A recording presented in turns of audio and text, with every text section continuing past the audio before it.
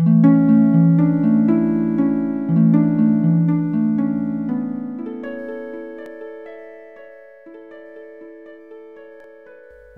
this tutorial, we'll be expanding on our new tile types by creating some specialized types, ice and conveyor belts. The tile sheet for this tutorial, as well as the complete source code and a written version of this lesson, are all available on my website.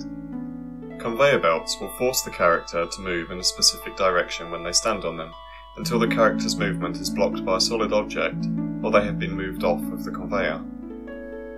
Ice tiles will force the character to keep moving in the direction they were travelling when they entered the tile, until they encounter a solid object or have been moved off of the iced area.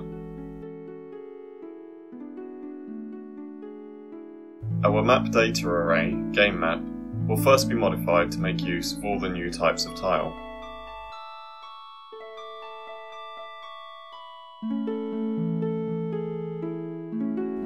Next, we'll modify our floor types list to include 5 new floor types: ice and conveyor U, D, L and R, a conveyor type for each of the 4 directions of travel.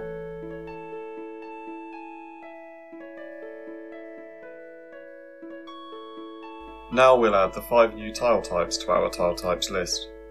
These make use of the new ice and conveyor floor types, and the conveyor belts all have multi-frame animated sprites, so the player can see they are moving tiles.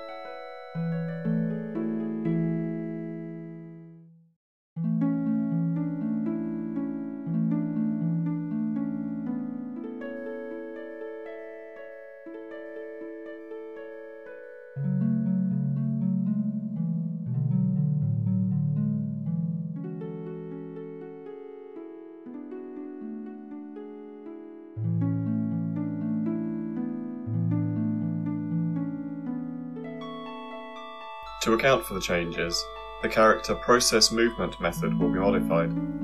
After a movement has been completed, we'll now check the tile type the character is standing on. We begin by assigning the type of the tile at the character's position to a variable we'll call tile floor.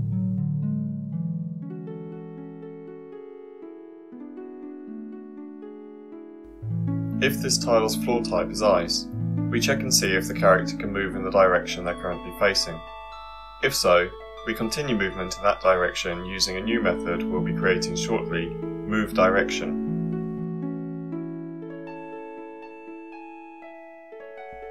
If the tile floor type is any of the conveyor belt types, we'll test if the character can move in the direction of the conveyor belt. If so, we begin this movement.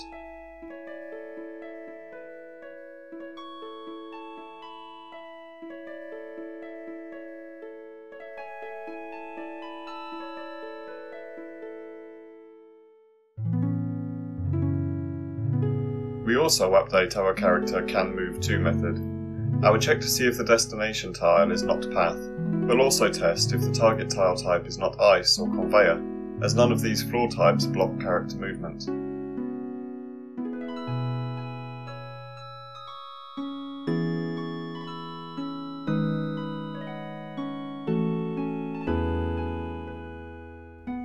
Here, we'll create another directional movement test, canMoveDirection, which takes a directions object property as its argument.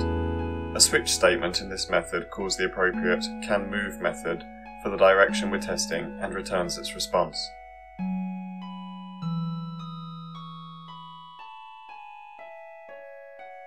We'll also create a new moveDirection method, which takes the directions property as well as the current game time as its arguments and calls the corresponding move method.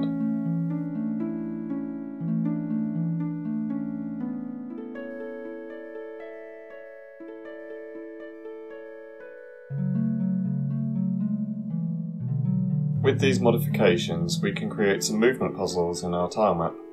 Similar tile types are often employed for puzzles in the tiled Pokemon games, as well as many others.